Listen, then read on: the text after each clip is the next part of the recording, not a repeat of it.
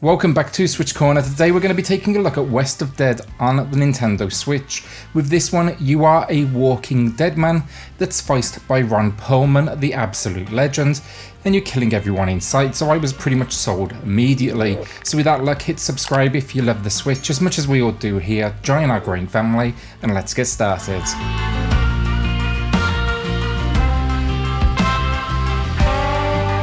So Storian, you're going to be jumping into the boots of Deadman William Mason, and just to reinforce the most important point about all of this, William is Ron Perlman. Finding yourself like all kinds of dead though, and you appear to have a fever as well, considering your school's on fire, you've kind of got like a grudge to settle, and you'll find yourself in Purgatory, Wyoming, 1888. Here you'll be tasked with tackling this world of like witches and all sorts of evil.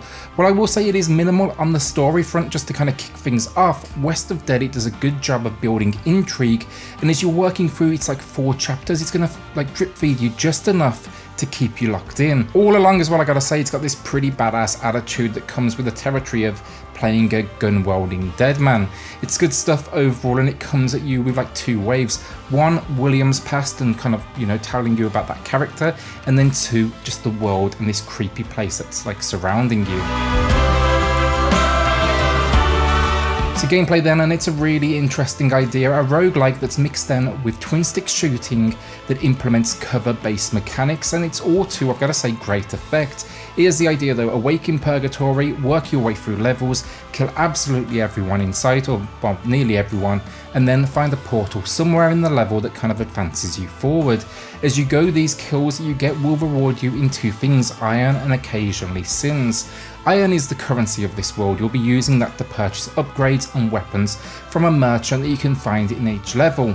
Since then, you'll trade these with a witch that's like in the hub world between each level, where you can craft permanent upgrades as well as replenish your health. These upgrades from the witch, they come in a variety of sizes. Think unlocking a new weapon. You won't start with it, it's a roguelike after all, but you might find it then on your next run. Or how about an upgraded special skill, like think throwable dynamite.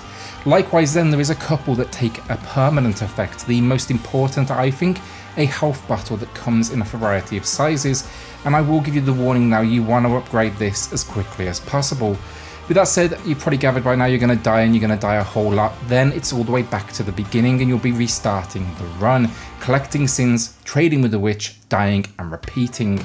It's no doubt not for everyone, that formula, so if the idea of like trying over and over again isn't for you, I'm going to tell you now, do not buy this game. The most interesting mechanic here though for me, it was the pickups I found scattered throughout the world.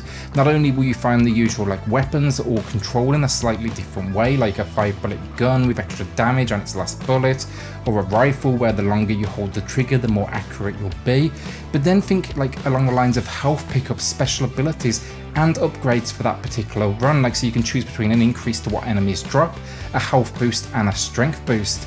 Understanding your goal of the run you're in at that moment and matching these skills to it are by far the most important thing you will learn while playing. Let's say you just want to kill everybody in sight and try and get as far as possible, you want to focus on probably strength with a little bit donated towards the health. I really had a great time though, and that's thanks really down to the controls. They're just so smooth, whether it's like dashing and diving with a tap of the A button, the twin stick shooting that feels really tight, or simply the cover base moments, and that's actually automatic. You will stick to these walls on its own, and it really did very rarely make any mistakes. It also just captures that feeling of I'm an utter badass. Then the enemies in the game, they ramp just at like I'd say the right speed, with a variety of different skills, from those that literally explode to gun wielding like Hellboys to what appears to be the Walking Dead, and that makes sense. It is Purgatory after all. Boss battles then top all of this off, and they are, I've got to say, especially epic. As you progress then, you'll even get access to portals, the circles you see on the ground. These, you can use them not only to transport your way around the map if you want to move quicker, but you can also use them to jump forward like 2, 3, 4 levels, though I will say every time I did this I got my ass kicked because I wasn't leveled up enough.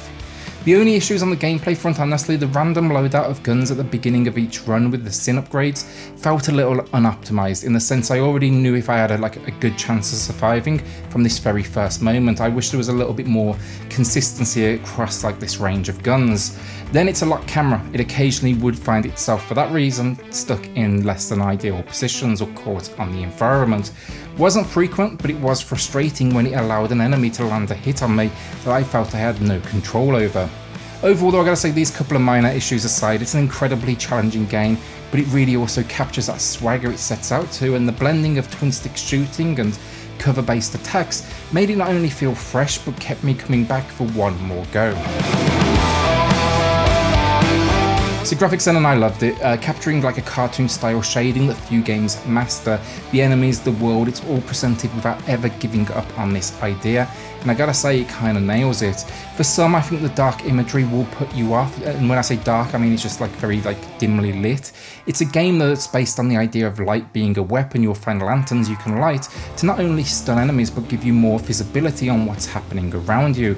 I will say I see this as an intentional design, but that second chapter, it's going to be a real challenge for you to get used to, because at first I could barely see anything. Likewise, handout, I did find that a little difficult. I had to turn off like all the lights in the house to really have a good shot at it and feel confident in what I was doing. Then problems wise on the graphical front outside of that, I did notice the occasional like pixelation that was like flashing like a tear in the world during just cutscenes, and the design can lead to some like weird occasional glitches. A lot of the time you're going to be moving down corridors between rooms, and these walls, they go see-through, but two things happen. You lose track at times of where the next doorway is because it's all see-through, and then they also pop up occasionally blocking what you can see. Fortunately though, these corridors are just that, corridors. There's no enemies here, they're just simply links between the rooms that make for almost like arena moments at combat, or that occasional amazing boss fight. Audio then, and Ron Perlman, his voice acting pitch perfect, but it does highlight an issue, a lack of any other real voice actors. They're all pretty much relegated to only text. I think this would have benefited from some like more voice actors around him, just so he could work off of them. Then the music, decent enough. It captures that spirit of like the 1889 setting, you know, think like a very Americana vibe, but it also has like a little bit of unsettling tonality just in the background to add that creep factor. Finally, weapons and great stuff. They sound powerful and they sound varied, and when I took my shots, it always sounded as powerful as it like should have, which is really all I can ask for. Overall, audio is solid, but I will say I wish they never just left the heavy lifting just to Ron Perlman himself, though I can't imagine he came cheap for what is, you've got to remember, an indie experience.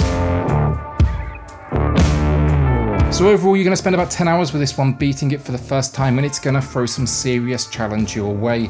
Not only is it about learning your enemy types and their attack patterns, but balancing your weapon choices, your upgrades, and also working out what's going to be like the optimal path to take once portals become available. Yes, it has some issues, from the occasional glitchy camera to the levels and chapters that can descend a little too heavily into like pitch black. That said though, the story was the backbone the visuals needed, the gameplay fast and varied, and then yeah, this is one I've personally been excited about for a long time, and I can't say I was disappointed. I just hope they do get to work on a patch to fix a few of these issues I faced.